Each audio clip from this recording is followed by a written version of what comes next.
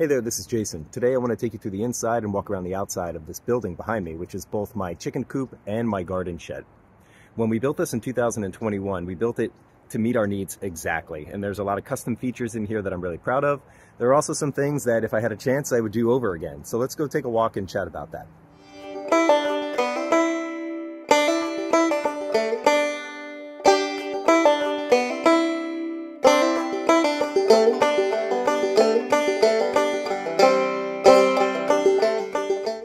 In order to understand how we got here, I have to first back up a little bit and share what we were walking into when we bought this house.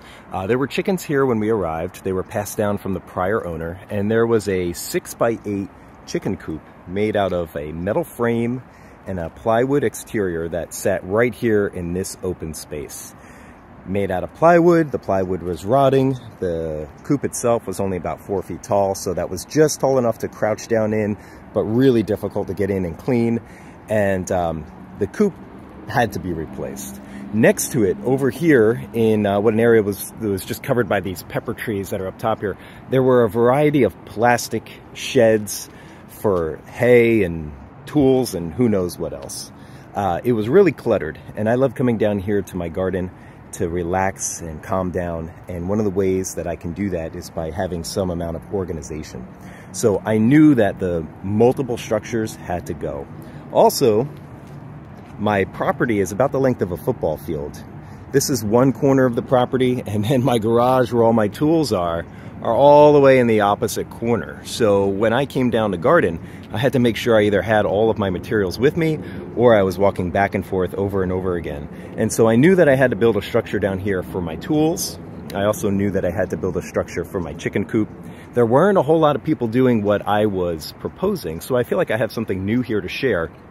And again, this doesn't fit everybody. This is not a solution for everyone.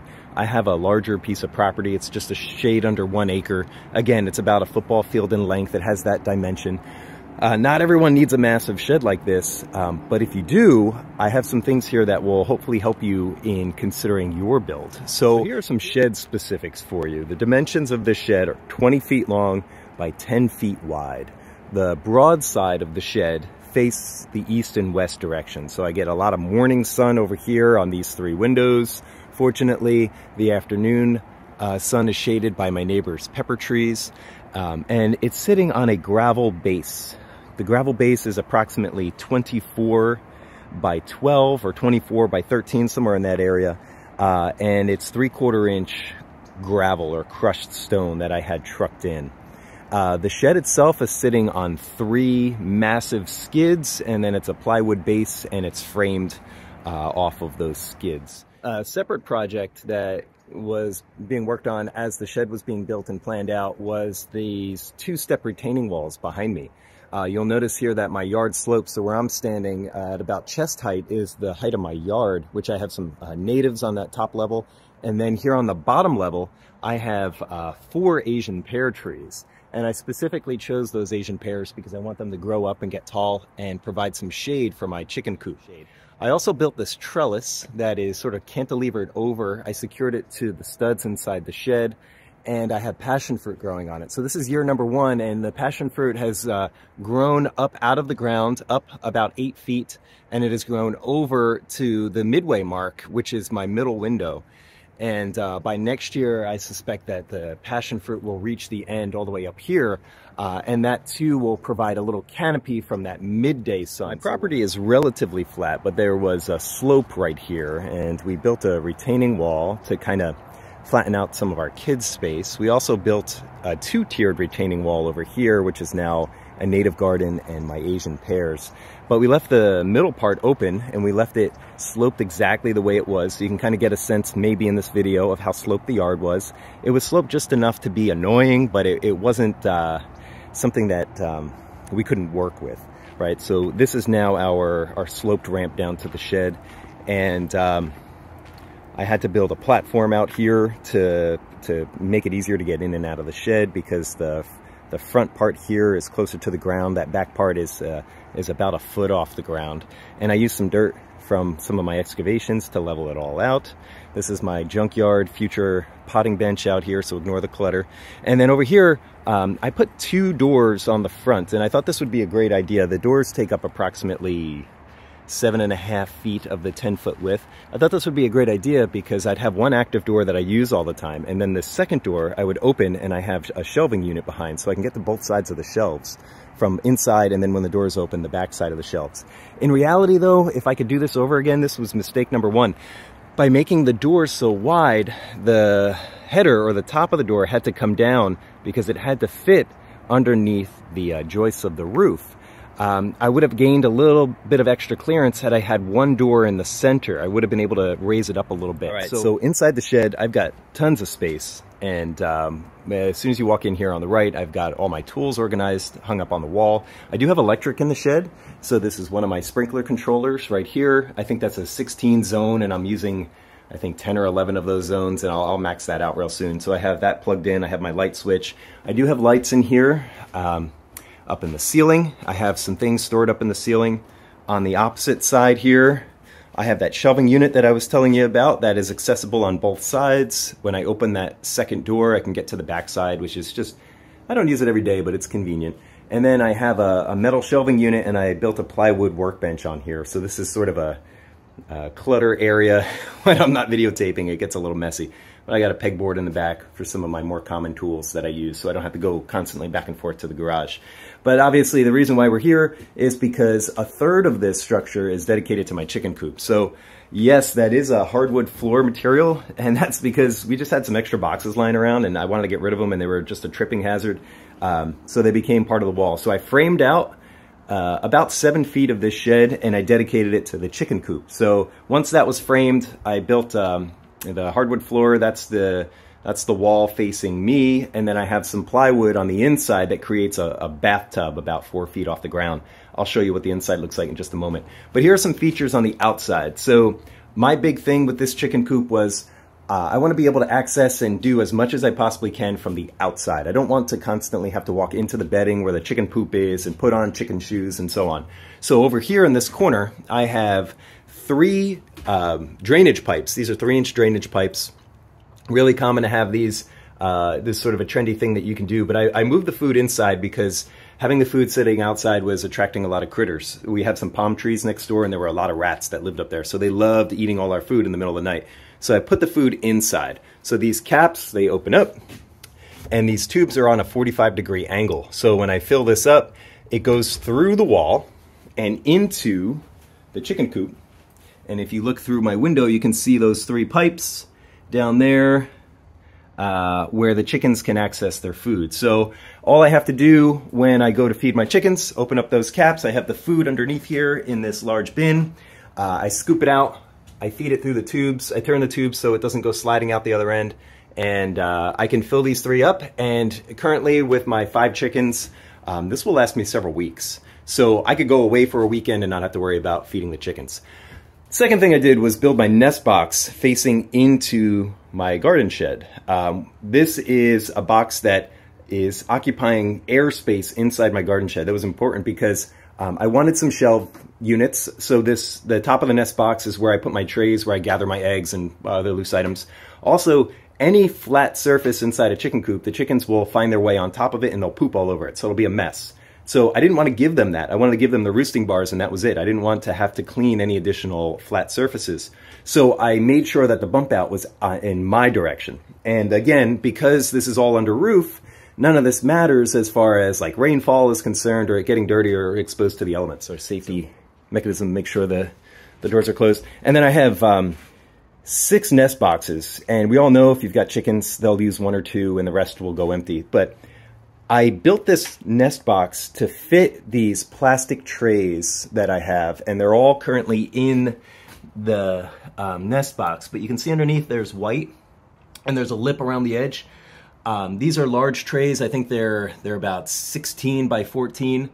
They're large enough. They're larger than the recommended size. If you go online and figure out what an average chicken needs for its nesting box needs, this is larger than that. But these trays allow me to put down cedar bedding, and in the event that an egg gets cracked or there's a mess in here for some reason, instead of trying to scrape all of that mess off of the wood, I can just simply lift the tray up, wash it off, clean it off, bring it on back, throw some more bedding on top, and I'm good to go. So having some sort of liner or something that covers my nest box floors was really, really important. These trays are a lifesaver. They just make it so much easier to manage. The coop itself, there's an access door from the inside, and I put a plexiglass window in just because, I want to be able to peek in and not necessarily disrupt the chickens and open the door and mess with them at night when they're sleeping. So I'm able to peek inside here and see what's going on without having to open the door. But when I do open the door, it swings towards me. Again, that was important because I rely on the deep litter method, and my threshold is, I think, 8 or 10 inches off the ground. And I did that on purpose. I did not want all of the nesting material spilling out into my shed when I opened the door. I also did not want the door to get stuck with bedding that was up and over the threshold. So having it open outwards towards the garden shed means that I can open it even if there's an obstruction in front of the door. Not likely to happen, but I was just trying to think ahead to all possible scenarios. The bedding itself, this is just regular, I think it's cedar bedding. And again, I use that deep litter method. So there's, in some spots, upwards of 6 to 10 inches worth of bedding. And this has not been cleaned yet fully. I have not gone down to the surface. I typically go in and under the roosting bars, I'll scoop out the fresh chicken poop, which I haven't done in a little while. I'll add that to my compost bin. And then as the bedding gets a little thin, I'll add new stuff on top. So I'm constantly adding new stuff. I'm constantly scooping out, particularly right here where they roost, taking out the poop and adding it to my compost pile. As far as the bars are concerned, these are 2x4s turned sideways. That's my preferred method rather than turning it the narrow way. I have them the flat way.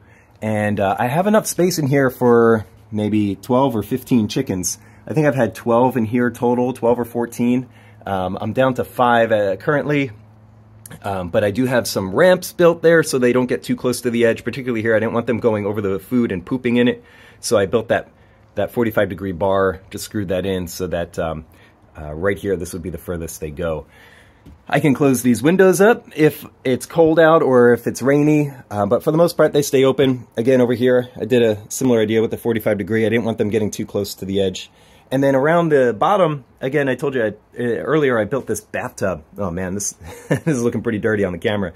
I built this bathtub out of plywood, and the whole point there was if I had just left the 2x4s exposed and the studs were there, just create a lot of nooks for dirt and junk to get collected in. So I wanted to make it as smooth and as easy to clean when I do eventually clean it as possible. And so I didn't need plywood to go all the way up to the ceiling. That was unnecessary. So I just went up, I think that's about 3 or 4 feet right there. As far as the chicken door is concerned, we're going to go swing around to the other side where I can show you what that looks like. So because of the change in elevation, the back of my chicken coop is a little higher off the ground than the entrance. And I just built some ramps. These are kind of temporary. They're not intended to last forever. They're not pressure treated, but they're going to last long enough to help get my chickens up and down. I put some shims there, screwed those down to give them some traction on the wood, just in case they were sliding a bit.